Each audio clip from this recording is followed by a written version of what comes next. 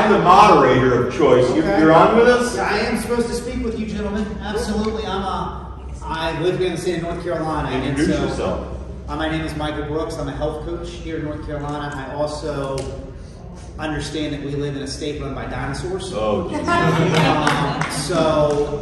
The reason I'm here on this panel is because I'm passionate about this, but really is if you live in this state and you want to work together on making sure we sort of have a voice, I'm all for it, and I want to get your info, and I want us to just at least organize in some way that we can at least make sure we have a seat at the table for whenever this moves forward legally, right? Because it's coming. And I want to make sure it comes in a way that benefits the people who need it and not just people who need to make money or want to make money, I guess. We're going to stay on that for a little bit because I think we've got enough North Carolina people in here. How many from North Carolina? Shit. Woo. Yeah. Oh, shit. So it's the whole group. Yeah. And so we're coming back to this because that's critically important. I'm not going to talk about decrim in some, Washington State. Who cares about Washington State? I mean, I do, but yeah, you don't. So I don't need to recap every damn decrim bill that's not passing everywhere. So we'll focus on stuff we can do. Well, let's talk about decriminalization. Yeah, let's go. At some point, because there's some important developments and some things that we can clarify about what decrim is, what legal is, and how it affects us moving forward with statute of limitations on felony prosecution. This is one of the smartest people I've met here at this conference. And there's a big difference. Yeah, it's a fact. He knows some really smart people, and he's connected at a different level than I am, which I got to tell you, moving in different verticals is astonishing. I just met a woman from Detroit who has no idea of a major psychedelic dynasty, the Kalindi thing in Detroit, had no knowledge of it. And I'm thinking, how could you not? You're like in Detroit. But it doesn't work that way. Everybody builds these verticals and you have no idea. And Amir, let us know what's up. Hello y'all, my name is Amir Zen. I am the founder, CEO, and product formulator of a cryptocurrency-friendly health optimization company called Specker. My goal is to create a free, happy, and healthy world in our lifetimes for us to all benefit from it. And hopefully events like this can help us. And I've been heavily involved in decriminalization efforts, starting with cannabis. I'm originally from California and was working through those Prop 215 years during true decriminalization. And that's why it's very important to there's a massive distinction between legal and decriminalized. And in North Carolina, I implore y'all to keep the decriminalization mindset alive, because the governments and the corporations want to do everything to control and centralize these medicines as much as possible, and they've succeeded in California. When they removed Prop 215 by Prop 64, California's cannabis legalization bill, now the state has total control. They've ruined cannabis as a medicine. Now it's just a recreational drug, which is exactly what they want to do, because now you can't outcompete the pharmaceuticals.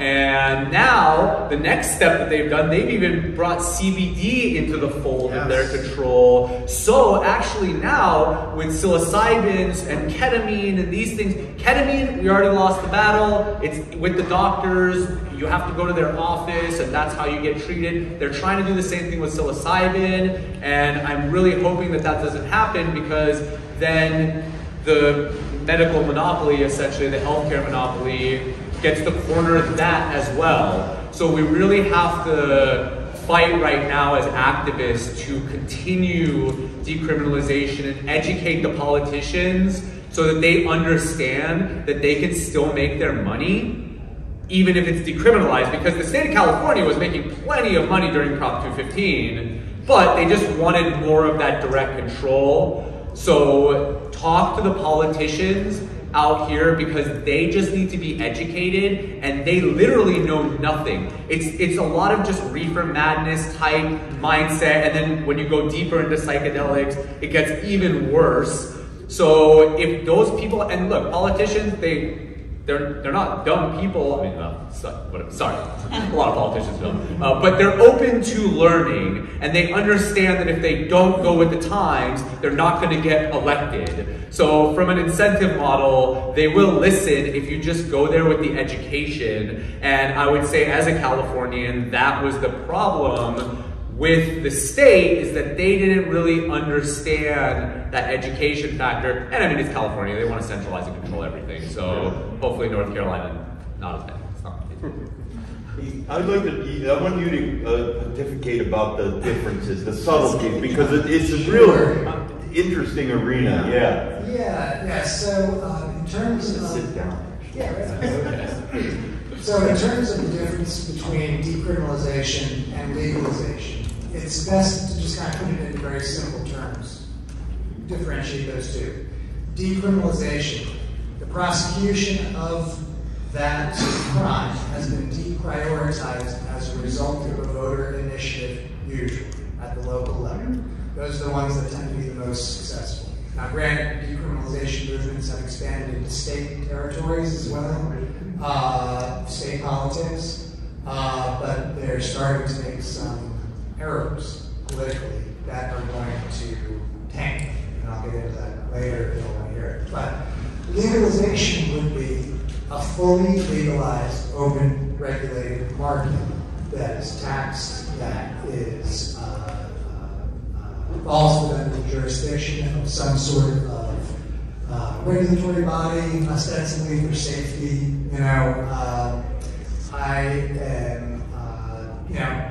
I oftentimes will voice this opinion to some groans. I'm a big fan of the FDA. I like the fact that there's not lead in the food that I eat usually. Just a little. Yes, just a little bit. I'm glad there's limit on the amount of ration that's in my hot dogs. There actually is. If y'all didn't know that, the FDA actually has standards for animal shit, animal bugs, parts, distinct standards for how much can be in your foods. Yeah, it's pretty great. It's gross. Yeah, so if you're vegan, you're never actually vegan. So, yeah. That's a vegan. One of the things that I will say about the decriminalization movement, decriminalized nature in particular, is that it has operated principally at the municipal level as voter initiative movements. And the ethos of decriminalized nature is grow, gift, consume. Simple, grow, gift, consume. By pushing that initiative, you keep it out of the marketplace, okay? You keep it out of regulation. You keep it out of,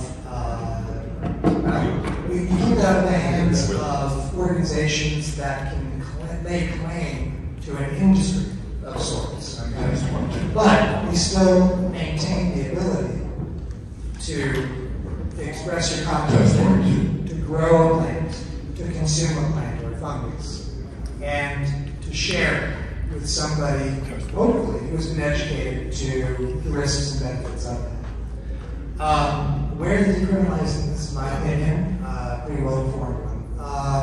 The decriminalized nature movement is making some very large errors when it comes to the inclusion of language regarding provision of therapeutic services, because that gets into delivery of medical services, that gets into territory that is governed by state licensure boards. Regulations. State licensure boards. The government comes in. And also the lawyers that my organization, the North Carolina Occupational Therapists and the American Occupational Therapy Association, hired to protect patients. There's a distinction that really has to be made that decriminalization is an effort, a good effort, fantastic effort, to deprioritize where taxpayer money goes in order to put people in jail, right? We don't want to put people in jail for things that are not harming others. We don't want to create these policies that allow somebody to be, lives ruined as a result of something that is a no-fault act. Now, you mentioned that in terms of centralization being a key motivating factor of a lot of the players in the California market, that same thing is happening with psychedelics in terms of the national psychedelic medicine market. With cannabinoids, I may be wrong about this, I don't think I am. I don't think there are any cannabinoids that are listed in the U.S. Inventory of chemical weapons. I know for sure. I know for sure there are many psychedelic drugs that are listed in the inventory of chemical weapons for the U.S. military. There's a reason why one of the world's premier psychedelic research institutions, that's in North Carolina, the Roth Lab at UNC Chapel Hill. One of my colleagues is getting his MD, PhD there. They're doing fantastic work. However, it is a DARPA-funded lab. It's Defense Department funded lab. Insert conspiracy theory. We'll do that. So when we talk about making psychedelic medicine available for everyone, I think it's good to sort of just breathe and just think about what you mean by the words that you say. Okay? Do you mean that you want to have an unregulated market where medical products and services are delivered by people who are most likely incompetent? Would you like that? I would assume that, right? Do we want to have an environment where nobody goes to jail for growing a plant or a fungus or sharing a religious experience with somebody? Does that sound okay? Yeah. All right. Okay. So the words matter here, big time. Now we're talking. I'm sorry. Yeah, a little bit longer, and we'll move over to the mic. Okay, sounds good. In terms of centralization, the federal government of the United States of America is pretty darn good at trying to centralize things, okay, and to have control over an industry through some sort of regulatory body. Again, like I said, FDA, I'm cool with it. However, with the increase in decriminalization and the reduction in powers of law enforcement to use taxpayer money to put people in jail for drug offenses, the DEA is getting nervous. They are getting nervous and they are lashing out. And so they are trying to find ways to consolidate wherever they can. So they do these things called emergency scheduling. They've tried to do it with crop. They've tried to do it with a number of different substances. Currently, there are two motions. One surrounds tryptamine psychedelics, 5 of them in particular, and then another one surrounds phenethylamine psychedelics. Talk to me later if you know what that means. So I have decided to present testimony against the DEA to prevent them from scheduling first these 5 tryptamine substances, among them DIPT, diisopropyltryptamine. It's a unique psychedelic drug that is has effects that modulate auditory experience, and brain imaging shows that it provides stimulation of certain pathways that other psychedelic drugs do not. So we're talking about a substance in medicine potentially that can teach us things about the brain that we never could have otherwise understood. If the DEA is successful and they schedule DIPT, simple science won't happen. Because now, all of a sudden, instead of having a lab and a clinical trial, that will cost somewhere in the neighborhood of $50,000 to perform phase 1 studies. It will now cost you, if it's a DEA Schedule 1 substance, somewhere in the neighborhood of $5 million. Nothing leads to centralization faster than increasing the cost of research by order of magnitude. It taxes people out of the industry. Exactly. That's what happened in the 80s, or 70s. You scheduled it, and everybody who was doing any research in the arena disappeared. Psychologists who knew it was a powerful tool, they left and said, we're not going to screw with this shit. And DEA was new. They made it in 73, so they don't know what these people are up to, so they abandoned it. And leave 40 years of zero research. Or little, and then now we're trying to figure it out, and I waited all this time. The DEA needs to get out of the business of screwing with determining what is a religion and whether that your religion classifies you with the ability to work with plant medicines that the earth gave us. Maybe we can just get out of the business altogether. No. We need the DEA's job is to control and manage inventory of dangerous and not dangerous, but medical drugs. And that's their job. And you can tell how good of a job they did with our opioid crisis. Literally 3 times or 10 times the amount of needed material was manufactured because of diversion and loss in the system. The number was unbelievable. It's not like you'd have inventory loss of 20%. We gotta get the DEA out of our business. Reschedule the products. Do not schedule shit that you do not need to be scheduling, or schedule it appropriately at a reasonable level 3 or 2 or 4 and let it go through the program.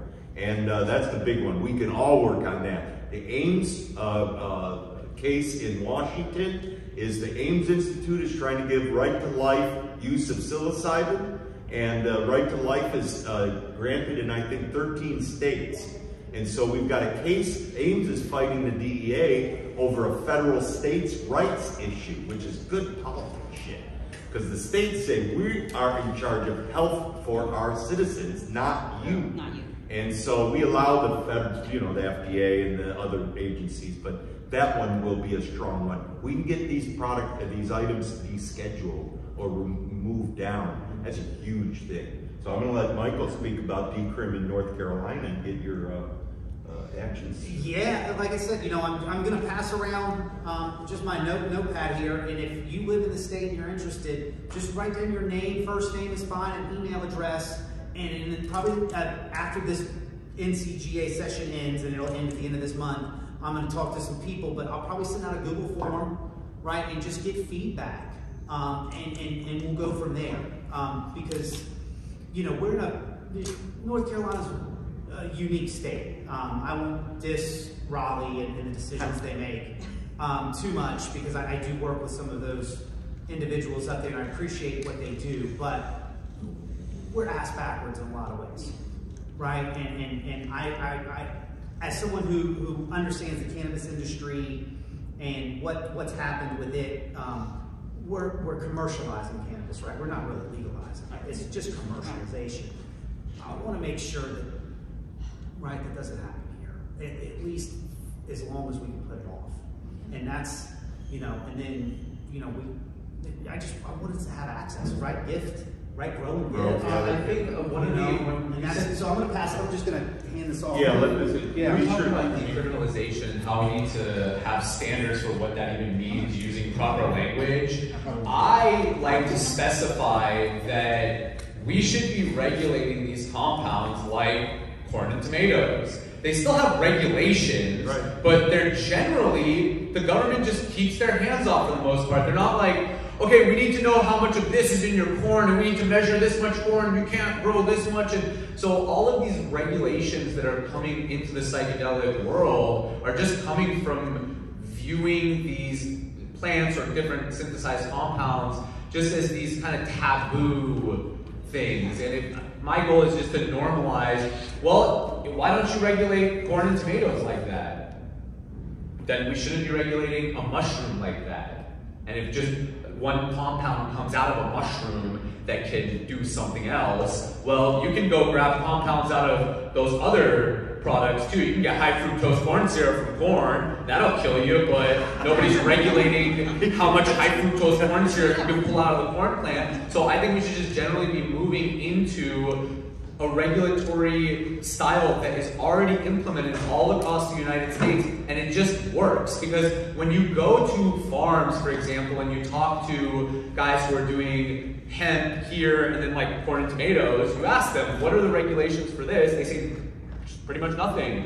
And then you go there and they say, yeah, there are a list of regulations. It's really hard to move, you know? So we could just move towards that. Yeah. Right? I mean, it was GPS tracking tomatoes. Exactly, yeah, like track and trace. Imagine how weird that would sound if you said, we're gonna track and trace your corn growing, your tomato growing, you know? It just sounds absurd. So to me, the absurdity is still the same with these plants and fungus and these other compounds, especially when they're not toxic, as many of them are. I'm gonna talk for a quick second about Ann Arbor. Yeah. The model of decriminalization in the country is in Washington County, Michigan. So Ann Arbor, always a free, early, they decriminalized weed in '76. They decriminalized it, de-emphasized it. So cops have not been screwing with cannabis. That was before I was born, by the way. And I remember, I thought, wow, it won't be too long before the DEA realizes they scheduled cannabis wrongly, and probably psychedelics. And that'll all change, because we know how important these materials are. And you know, who can tell us what to eat and grow? And I'm naive, a 20-year-old. But anyway, in Ann Arbor, we've gotten the Golden Dome. Not only have we decrimmed in the town of Ann Arbor, which you can't do here in North Carolina, the state supersedes all local ordinances. This is true. But in Ann Arbor, we were able to do that, and it's got a recognition for doing shit like that, so nobody paid too much attention. The county prosecutor right after that said, hey, guess what? I'm newly elected, and I'm going to stop the war on drugs here. We're not going to let people driving from Ann Arbor to Ypsilanti, about 20 miles away, and get arrested on the way, just outside of Detroit, on the way to Ypsilanti. So he decides to make a proclamation, and he says, we're not going to arrest anybody for plant work. Grow, gather, give, share, extract it, manipulate it, make it into chocolate. I don't care. As long as you're not killing somebody, burning something, beating something, burning, you know, as long as you're not making trouble, we're okay. And the third leg are the cops. The cops just for 50 years haven't given a shit about it. They know how to deal with people on psychedelics. University town, 100,000 people. They don't go bonkers to knock kids on the head. They tell them move along. And people are high on drugs like that, they don't do anything bad. They just stare at the lamp and move along. And as long as you don't scare the shit out of them, they're happy. They'll meander along, and the cops know how to do that. So we've got a complete, I work with mushrooms. I've got material, we share it. We grow it for ourselves. There's a little donation or remuneration for energy and time spent, but we teach people how to responsibly consume psychedelics and how to deal with microdosing. It's perfect.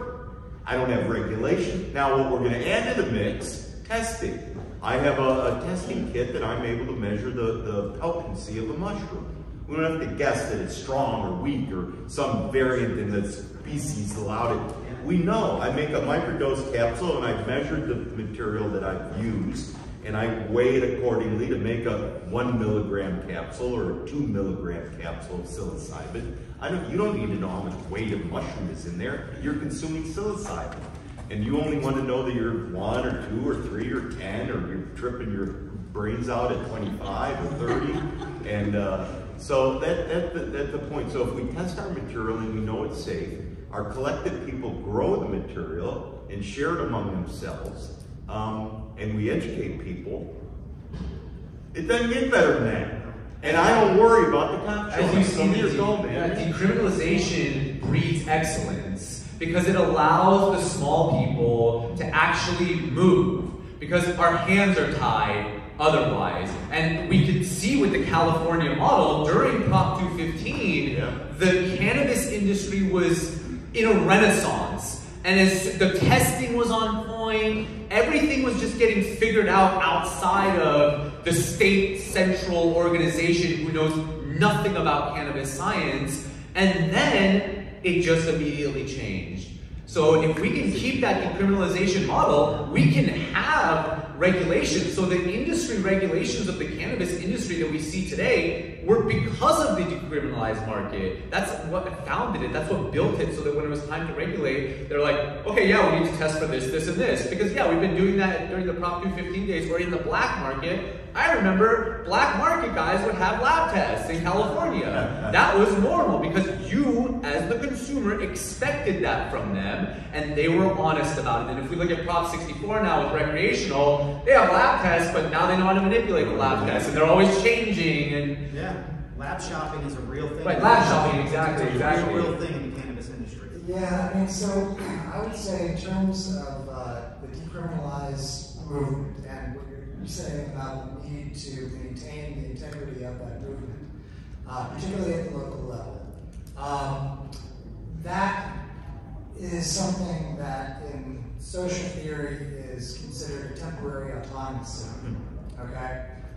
There's an author, Akeem Bey, who has written some things about the ability for societies to change as a result of groups of people engaging in acts that are revolutionary or disruptive in some way.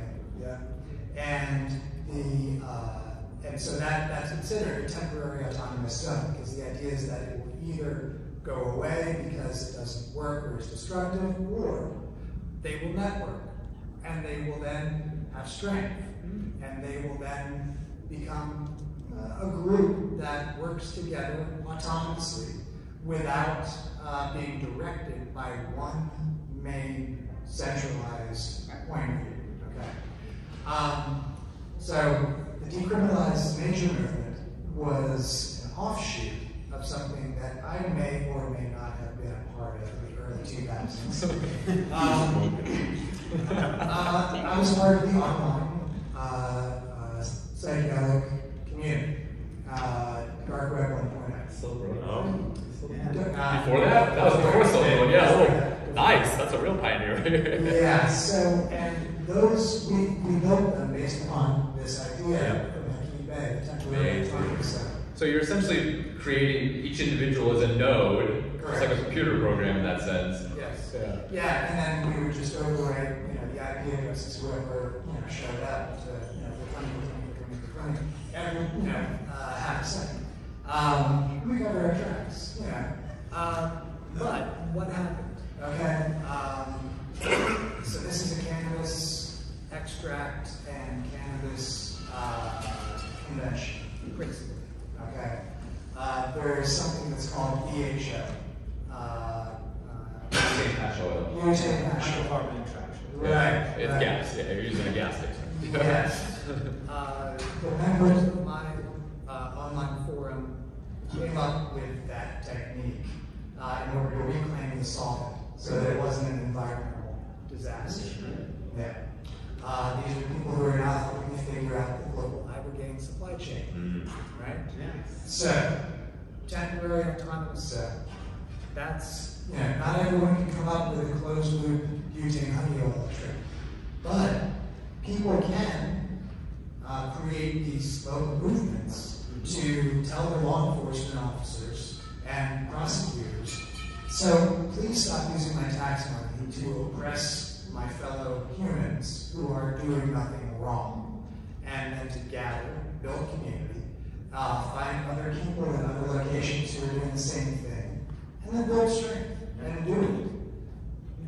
And these people are all on LinkedIn. You can go meet your city councilors, talk to them, ask them, take them out to lunch, the district attorneys. You can become friends with people, and the more local your community is, the easier that is to do. And in our society, we think, politicians are these high-up people that are so different from us, but they're exactly the same as us, and it's just nobody wants to talk to them or reach out to say, hey man, let me take you out to lunch or something. Nobody does that. But once you do that, you have open access to educating these politicians about where they need to be moving.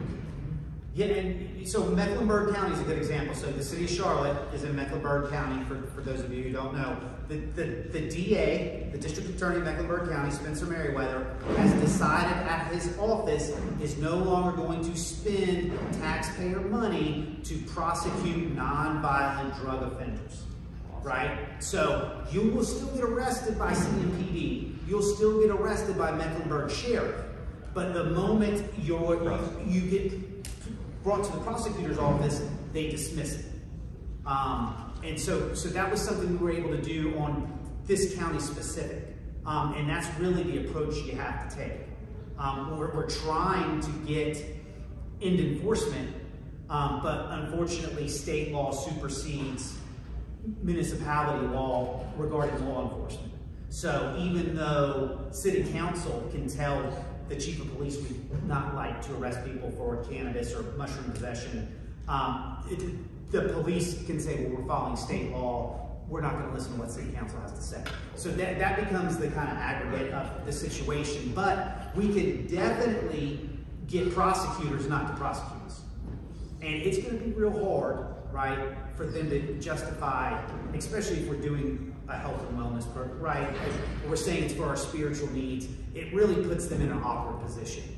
But it is something you can do locally, and that's what I hope to organize us for, is to go attack some of these, attack's the wrong word, to kind of focus energy on some of these municipalities that are more, I guess, liberal leaning in their processes, to kind of allow us to sort of do what we do without the repercussion of us going to possibly jail. It's local. It is local. The collective I formed, Midwest Educationally, the Educational Collective, it's local. I'm going to be sad to tell all the people here in business land, this is not national. Your product, you're going to make something in mushroom land and go national. I'll be an old man and dead when that happens. So good dream, but everything we do is local. We literally, our little we could form a cooperative here. You can grow mushrooms, or I'll grow the mushrooms. Maybe we'll both grow and trade off. If you want to go on, you can't leave a mushroom grow for more than a day. They're like cows, you have to feed them every day. So maybe I'll go on vacation, take a look, watch, and we could make enough mushrooms for everybody in the group. And we'll have some education and bring other people in to teach them. And we'll test the material so we know what we've got and we can exchange. And how hard is that? And we're going to give them a few dollars. I'm going to get a few dollars for growing the mushrooms because I got to spend some time and energy on it. And we got a local community. So what I'm saying is the local prosecutor is under the pressure of you. They're elected. The sheriff is elected. They're assholes, but they're elected. And so if you work the politics of how that, because what does a cop do? How did this go in Mecklenburg? What did the police say? The prosecutor's not going to prosecute. What did the police say? They don't get along. That happens in so many places. Oh, the police are just independent. Yeah, that's the problem, right? Is the cops are allowed to operate with this autonomy of guys in uniforms with guns can do.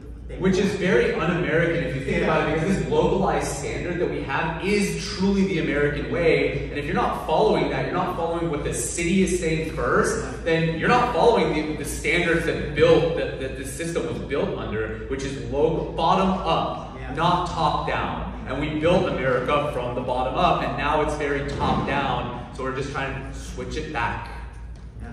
Yeah, I would just say, when you don't have a police force and a district attorney that are on the same page, just remember that asset forfeiture laws will not work in your favor.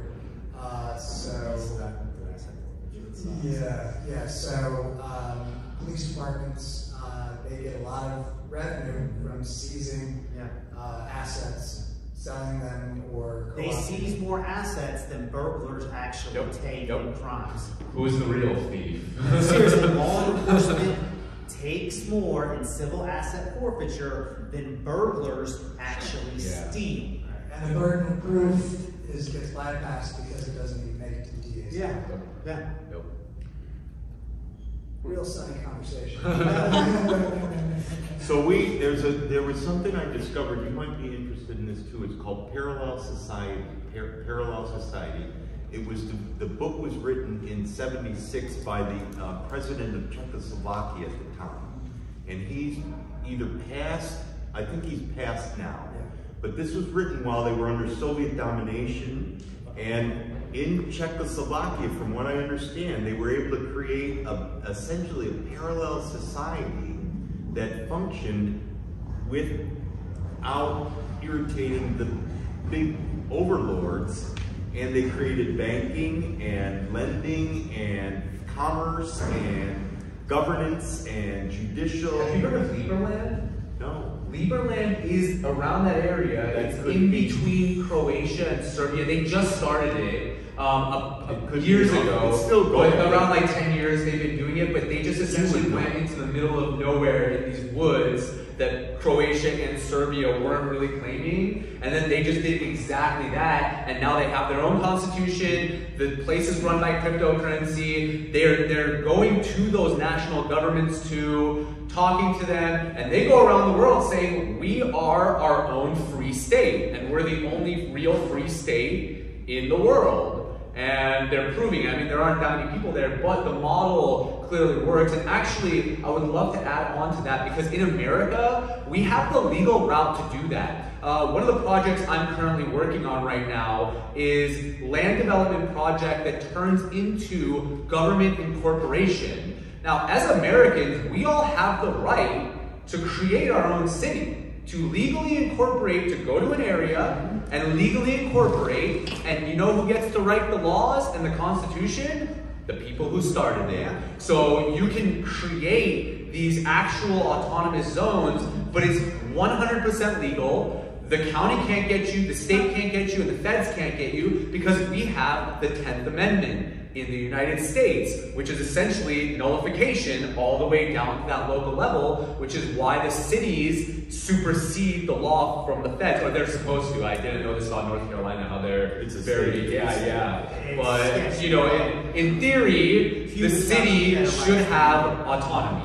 And you could do that through writing the proper bills with the right language. And cities do this all the time. Land developers go to an area, they build 500 houses, people move in, they incorporate a city, but these people are not doing this from a philosophical standpoint of let's free the world and heal the world. They're doing it to maximize profits. So of course the laws that are there look like every other place, but there are plenty of places, like you're mentioning, the city just decriminalizes it. Now just imagine if from the very beginning of the constitution of that city, you're writing that constitution to do things like no victim, no crime, from the very basis of your city constitution, and then as a result, those higher up governments have to follow it as long as you're within the bounds of the Constitution. Which, what we're doing, these drug talks are, it's within the bounds of the Constitution. We're not hurting anybody, no victim, no crime. So there's no problem, really. Does anybody have any questions? We're having fun, and keep going, and Louis is not showing up to stop us. Yeah, yeah, we'll keep going. We'll keep going until he comes. What you got? I'm in I have a Charlotte address, but my county is actually Cabarrus, not Mecklenburg. Okay. And so, yeah, how does that I think work? it just works. If you know, God forbid, if you were to get, you know, detained, I think it really just depends on your geographic location, right? It's just because if they catch you in one county, but you live in another county, you're still going to get prosecuted by the county that you were in. You're physically in. What we're hopeful, though, is that this sort of catches on, right? That other counties, especially as we're making it a budget issue, right? That we should be spending our taxpayer dollars on more pressing crimes, right? On the homicides and the gun violence and these things, and not utilize these funds for nonviolent, you know, small-time drug possession. And the reason, you know, and they get so much blowback from the police departments in particular is our police get so much national funding from DOD money and different federal agencies, right? And so those arrests that they make count and the tally, right? And that's all they care about is the tally of arrests that they've made. So they made 400 cannabis arrests this year. Well, that qualifies them for a tank in the federal program or whatever, however it works out. And that's why they won't give it up, because they want to keep getting that funding. And that's really the trick. We have to figure out the budget and really go after budgeting is really the mechanism that kind of makes this flow. You kind of show the governments that they can still make just as much money, if not more, by using this different incentive. Because as we know, in a decriminalized world, the governments can still make plenty of money. They just need to understand the shift in incentives. And obviously that's very hard when you have these types of monopolies with war machinery, you know? Question, thoughts, opinions? Anarchy. Well, it astonishes me how subservient we are to laws. My sister's insane about not breaking a law. I'm, extrapolating out the potential for legal action. And I think we're just frozen by this shit. Yeah. Well, per capita, the United States has more people incarcerated than even Russia or China. It's a big business. So when you think about that, that is mind-blowing to me. And when you and so I think that paranoia, there's a reason for that paranoia. Good point. Good point. There's actually because you are going to get a arrested. fact-based paranoia. They're incented to do it, like Michael was saying. Honestly, the industrial prison complex is really just a rebranding of enslavement. That's all it is. It's just a freaking rebrand of what this country was founded on. And that's the reality of it. Drug war is just a new form of slavery, essentially. It really is. And it's been, it was written with ill intent to begin with, but it has been manipulated like nothing else since then. And it's tragic. If you see what Henry Aslinger was saying, it was super racist. Oh, yeah. And that's what formed all of these drug laws. The premise of, I don't like these people because they're that color. And that's how we built our policy for the last 100 years. Something needs to change fast, Yeah, there you go. Louis must have shown up in the form of a bald-headed old guy in the back. Yeah, we'll cut it. The audio guy's got to go anyway, so we'll I'm staying there. He's a 9 to 5. No, I'm easy. It's 5 o'clock. We're just letting you go. You guys want to talk, you guys keep talking. Thanks, man. Because we're all going to beat you up on the way out because we want to keep talking. Listen, there's a long line for that. Thanks, everybody, for coming to this thing. Thank you. We'll be around for a while.